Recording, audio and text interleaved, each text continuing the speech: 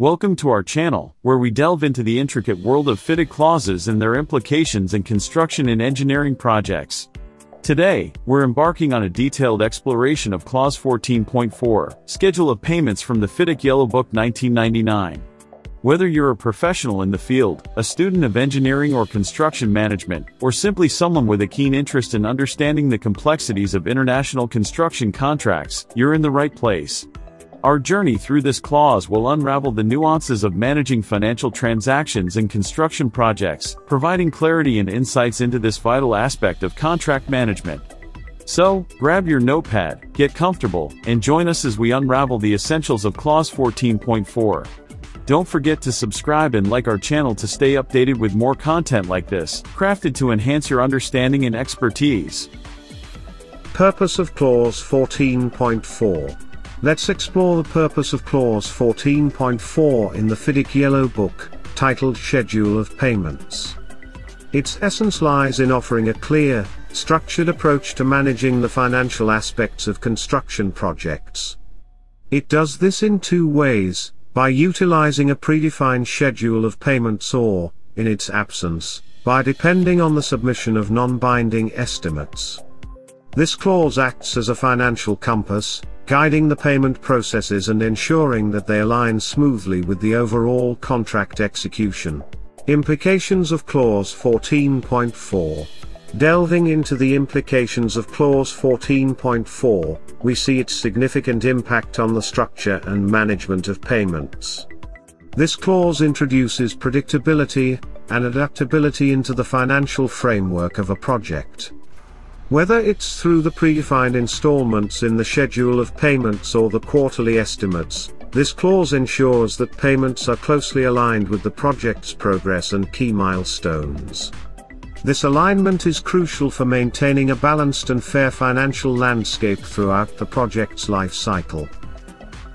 Understanding the dynamics of payments, delving into Clause 14.4 of the FIDIC Yellow Book. A. Installments as estimated contract values. Let's demystify Clause 14.4 of the FIDIC Yellow Book, starting with the concept of installments as estimated contract values. When a schedule of payments is part of the contract, it lays out specific installments for the contract price. These aren't just random figures, they are considered the estimated contract values for the purposes of Sub-Clause 14.3, which deals with application for interim payment certificates.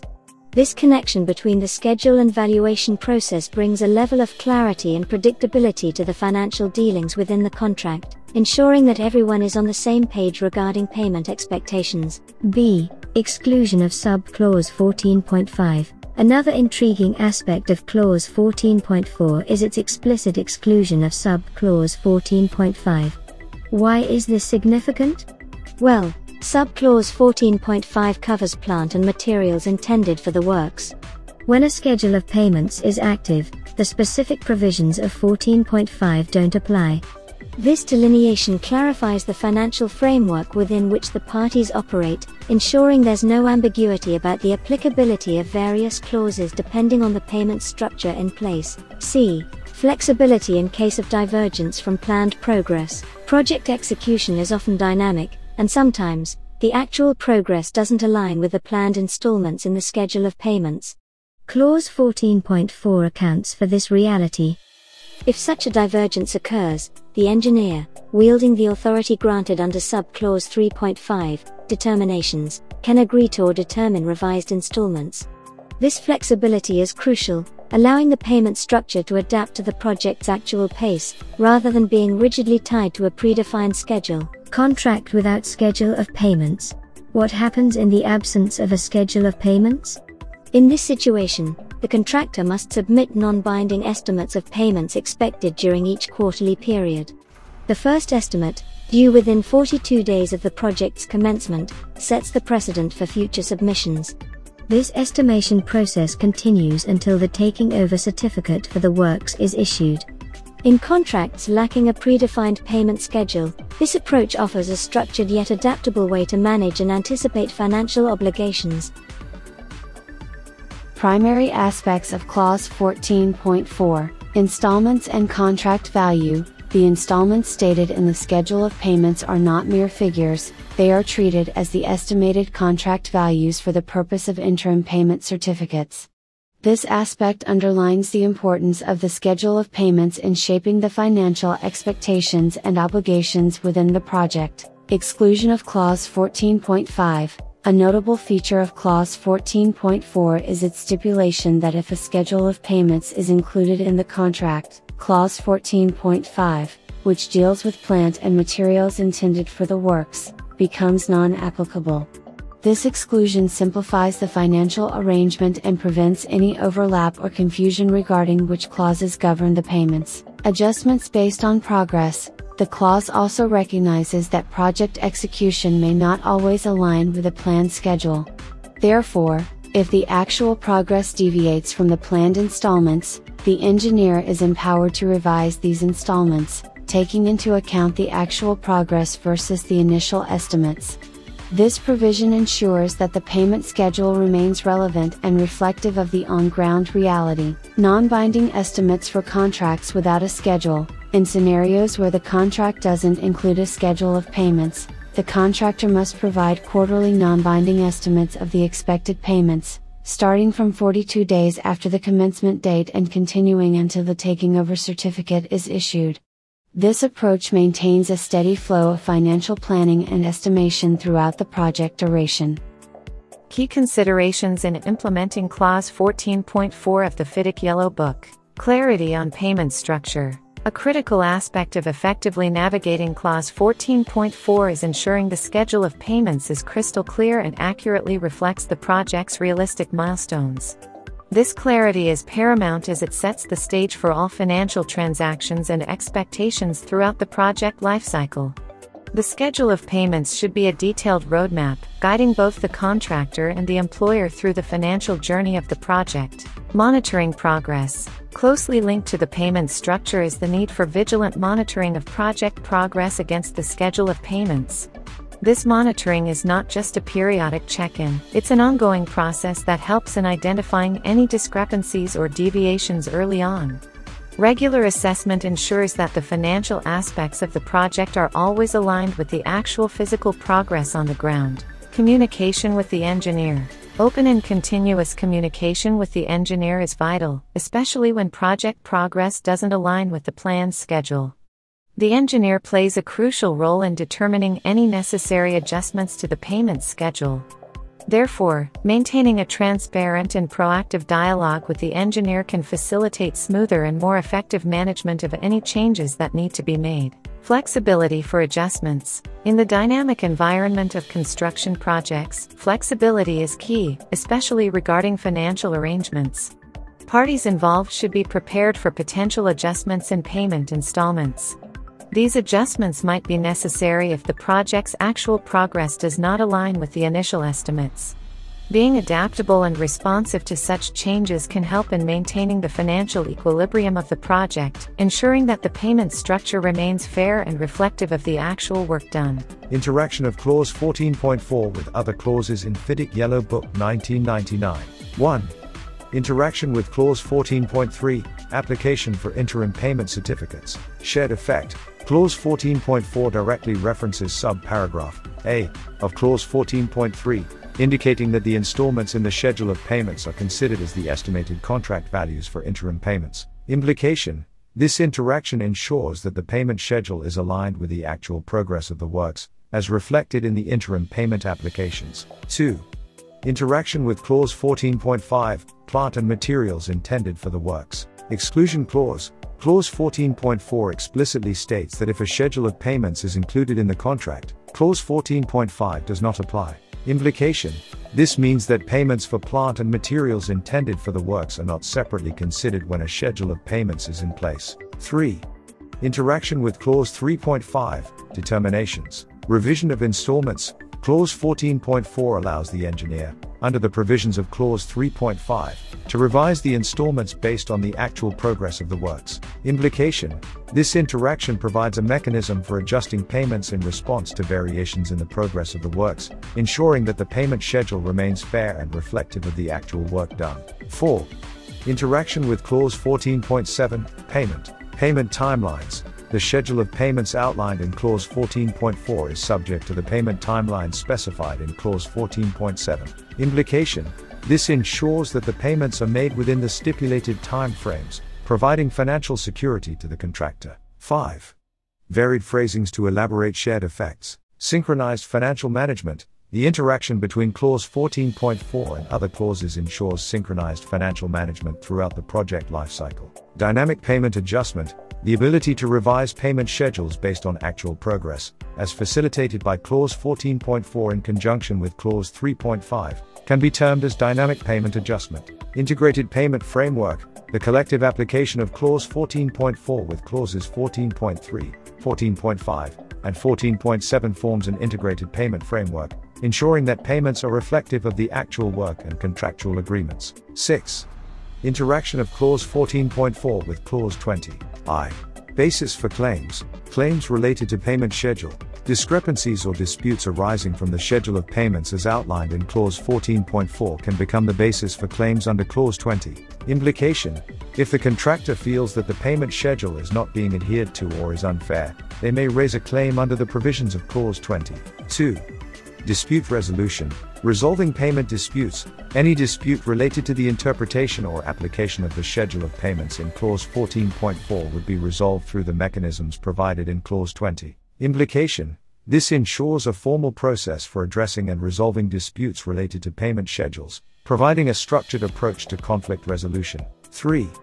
Arbitration for unresolved disputes. Final resort for payment disputes. If disputes related to the schedule of payments cannot be resolved through initial dispute resolution mechanisms, arbitration as outlined in Clause 20 may be sought. Implication: this serves as a final resort to resolve complex disputes regarding payment schedules, ensuring that unresolved issues are addressed through a formal arbitration process. Varied phrasings to elaborate shared effects. Payment schedule dispute resolution.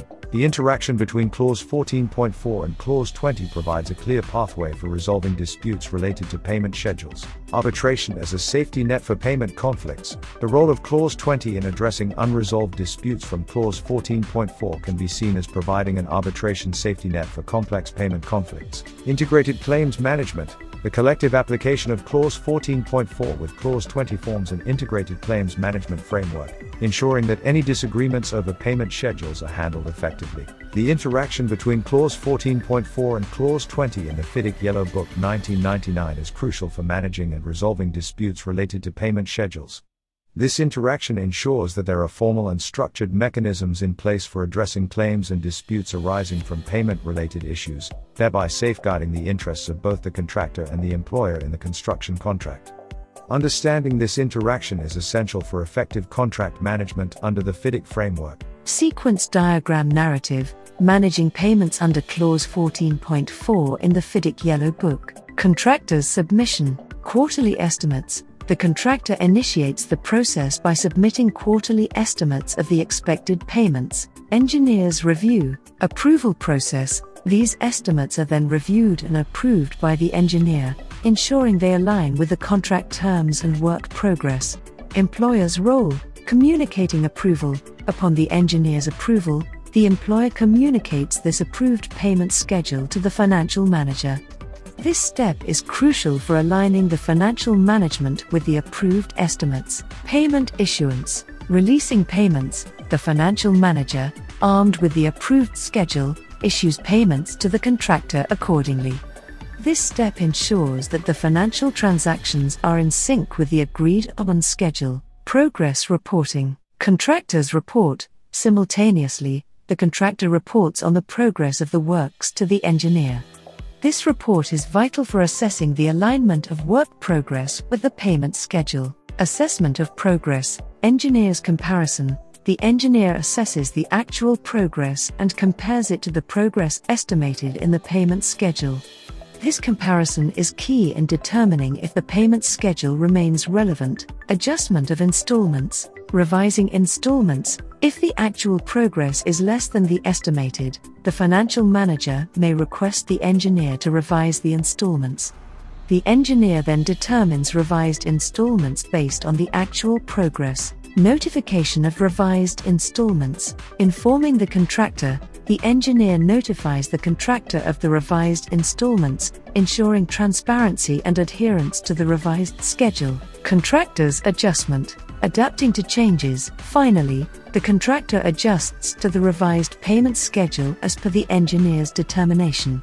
This adaptability is essential for maintaining contractual compliance and financial balance. In conclusion, the sequence diagram for Clause 14.4 in the FIDIC Yellow Book encapsulates a structured and dynamic process for managing payments in construction projects.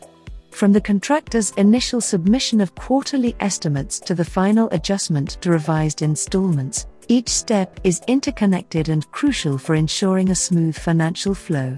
This sequence not only reflects the contractual obligations but also the practical realities of project execution, emphasizing the importance of continuous monitoring, communication, and flexibility. Adhering to this structured approach ensures that payments are aligned with actual progress, thereby maintaining financial integrity and trust among all parties involved. Now, for better understanding of this clause, we have prepared a flowchart to make you understand the process. Start. The process begins with the initiation of the flowchart. Review contract. The first step involves reviewing the contract to understand its terms and conditions. Schedule of payments included?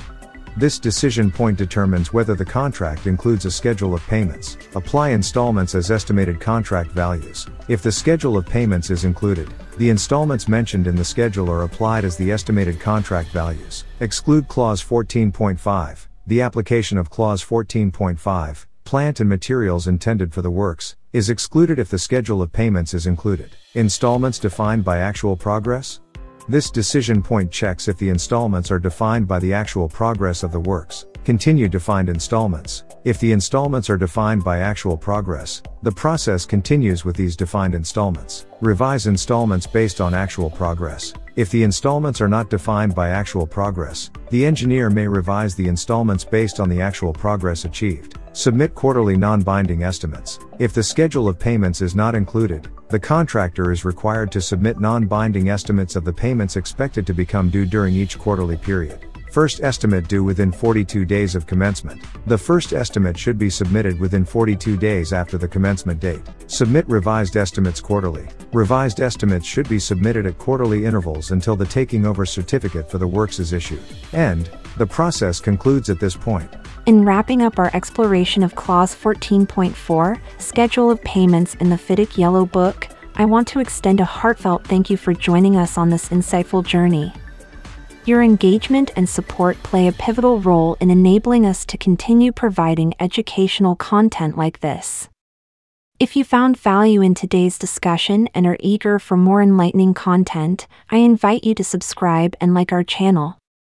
Your subscription not only keeps you updated with our latest content but also empowers us to delve deeper into the fascinating world of FIDIC clauses.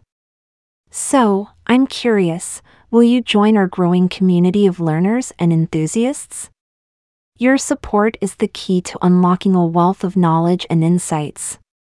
Subscribe and like today, and let's continue this educational journey together.